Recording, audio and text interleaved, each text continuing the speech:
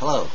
What I'm about to read to you are scriptures from the Qur'an that I feel demolish the Qur'an, because contrary to what Muslims say about the Bible being corrupted, the Qur'an says it confirms and reminds that which went before it. In other words, it confirms and reminds what the Bible says. And I thought I would read those scriptures to you and see what you think. I got this from The Light Shines in the Darkness, the Bible according to the Qur'an. I don't know who wrote this, but it's powerful. Very powerful. To me, it demolishes the Qur'an, using the very Quranic scriptures to do it. It doesn't talk about the sun running to their resting place.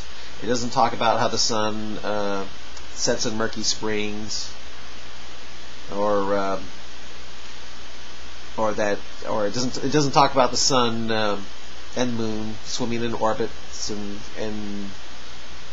can be drowned and travel in vessels similar to their offspring Noah, like it says in Quran 36, verse 40 through 43. Surah 36, verse 40 through 43. Doesn't talk about the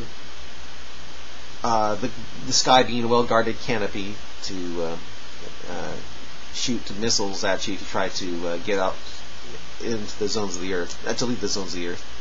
It's just taking the Quranic scriptures that talk about confirmation and remind you, and I will read them to you right now. Okay. Alright, I will start here. The Qur'an itself claims to be a continuation of the Jewish and Christian scriptures. If you don't believe me, see Surah 2, verse 136 of the clear signs handed down, which is the Qur'an. However, this presents a problem. The Qur'an contradicts the Bible in history and theology at just about every point.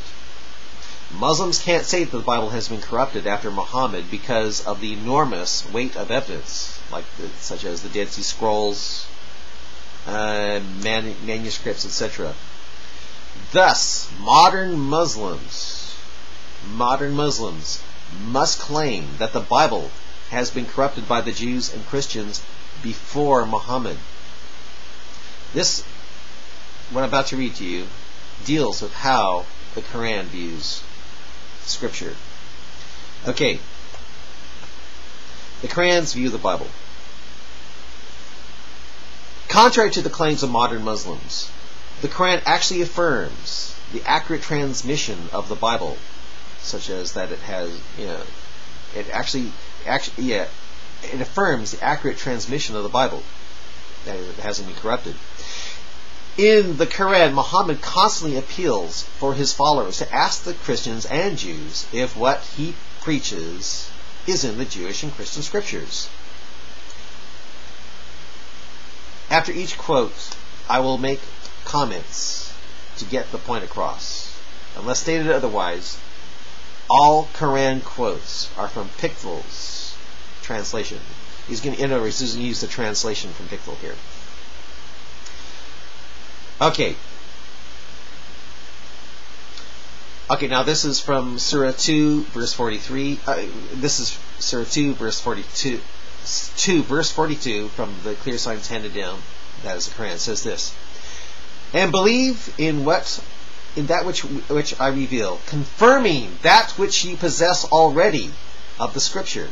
Already. Confirming that which ye possess already. That's present tense of the Scripture. And be not first to disbelieve therein, and part not with my revelations for a trifling price, and keep your duty unto me. Okay, now how can Allah say that Muhammad's preaching confirms that, quote, which ye possess already, if that which ye possess already has been corrupted?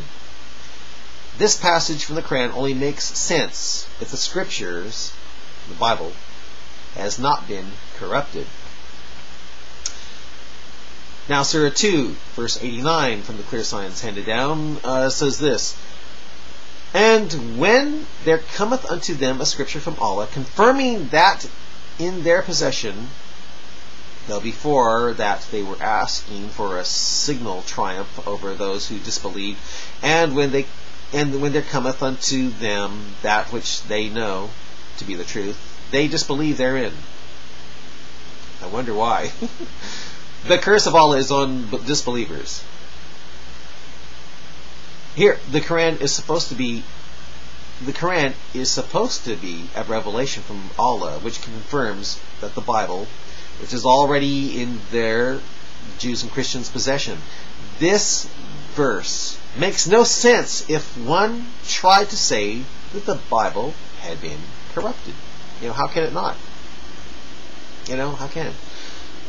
Now this is Surah 2, verse 91 from the Clear Signs Handed Down, says this: And when it is said unto them, Believe in that which Allah hath revealed, they say, We believe in that which was revealed unto us, and they disbelieve in that which cometh after it, the Quran, though it is the truth, confirming that which they possess, present tense.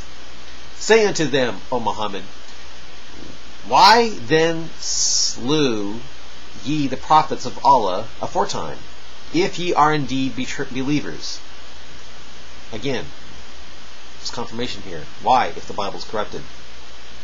Now this is Surah 2, verse 97, from the Clear Signs Handed Down. The Quran says this: Say, O Muhammad, to mankind, who is an enemy of Gabriel? For he it is who hath revealed this scripture to the heart by Allah's leave, confirming that which was revealed before it, and a guidance and a glad tidings to believers. There you go, confirmation again. Surah 2, it's chapter 2, verse 101 from the Clear Signs Handed Down. The Quran says this: And when there cometh unto them a messenger from Allah, confirming that which they possess, a party of those who have received the scripture fling the scripture of Allah behind their backs as if they knew not. In other words, it's not the Bible's fault, it's the Jews and Christians. Because again, Muhammad appeals to the scriptures, which the Jews and Christians already possess. In the last sentence, Muhammad is not arguing that the scripture have been tampered with, but rather he is saying that the Jews and Christians deny or hide the true meaning of what is in the scriptures, in other words, which is in the Bible. Now this is Surah 3, verse 81 from the Clear Signs Handed Down. The Quran says this: When Allah made his covenant with the prophets, he said, Behold that which I have given you of the scripture and knowledge, and afterward there will come unto you a messenger, confirming that which ye possess. Present tense. Ye shall believe in him, and ye shall help him. He said, Do you agree, and ye take up my burden, which I lay upon you in this matter? They answered, We agree. He said, Then bear ye witness, I will be a witness with you. One translation, that is Arbery's, says, confirming what is with you. Muhammad was appealing to that which the Jews and Christians currently possessed. Now this is Surah 4, verse 47 from the Clear Signs Handed Down. The Quran says this: